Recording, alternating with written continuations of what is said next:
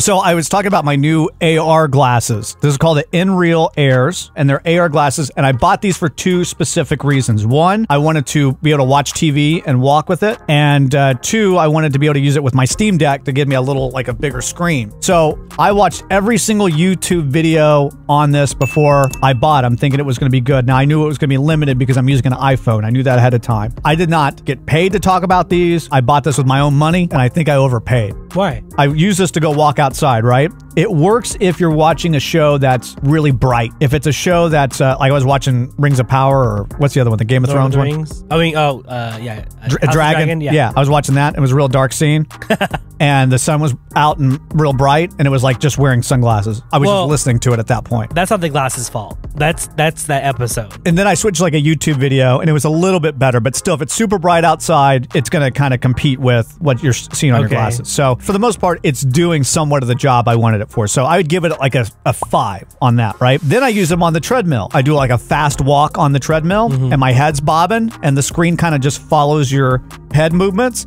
And it's hard for my eyes to focus in on this moving image that's just bouncing all over the place. So it doesn't really work on the treadmill. So I'd give it like a 2 on that. I was trying to watch like Atlanta, and I couldn't even focus in on anything because everything's bouncing everywhere. It's like being on like a roller coaster trying to watch your iPhone or something. Did it make you sick? A little bit, yeah.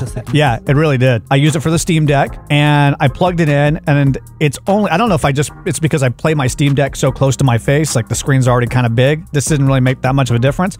And I lose picture quality in this. It's like the picture quality in this is like a projector, like a higher end projector, maybe not the highest end, but a good projector. But you lose some of the detail. You lose, it gets too dark in some areas where it's just impossible to see, and it gets a little fuzzy around the edges. So it's like, it's just a kind of a projector. So it's a pretty substantial degrading. I just don't see the benefit of it. I'd rather just use unless I'm like maybe on a plane or something, and I don't want to keep looking down and I want to look ahead. Maybe that will work. But for right now, it's not even really great for my Steam Deck. And then if you're an iPhone user, you have to buy an adapter to plug into the iPhone, and you got to make sure that thing's charged. So if I forget about it and I want to go for a walk and grab this and grab the adapter, this big bulky adapter, and then put it in there and the thing's dead, then I can't use it for anything. So it's kind of like, I kind of wish I didn't get it. I mean, it's a little gimmicky. I think in a couple of generations, this is going to be awesome. Yeah. But right now, not great. The reason why I'm talking about this is because I've seen a lot of people talk about this and want to put it on their Christmas wish list and all that. If you got something else in mind, like as for the Steam Deck, that's better than these, because these, in my opinion, just aren't worth it. I don't see myself using this all the time. Hey guys, thank you so much for checking out our channel. If you want to check out more videos, just click here. Or if you want to listen to more episodes, go to mznow.tv, and don't forget to subscribe.